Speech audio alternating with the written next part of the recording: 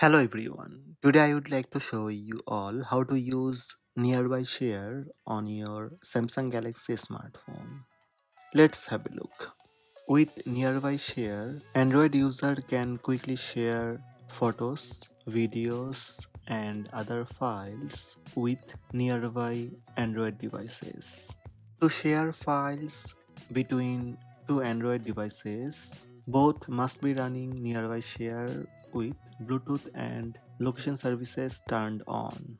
To turn on nearby share on your Samsung Galaxy smartphone, swipe down twice from top of the screen to open quick settings panel.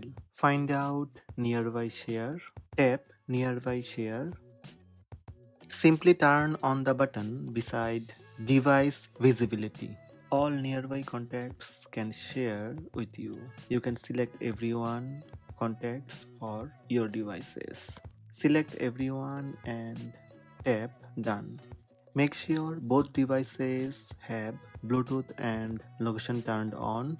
Now to share something using nearby share, open photo or video, then tap share button, tap nearby share. Looking for nearby devices. Now you need to turn on nearby share to other phone. Similar way, swipe down twice from top of the screen, then tap nearby share. Turn on device visibility. You can select everyone, then tap done. Immediately you will see the device name on sharing list. Tap on it and tap accept to receive. That's it, file received. So these are the steps to use nearby share on Samsung Galaxy smartphone.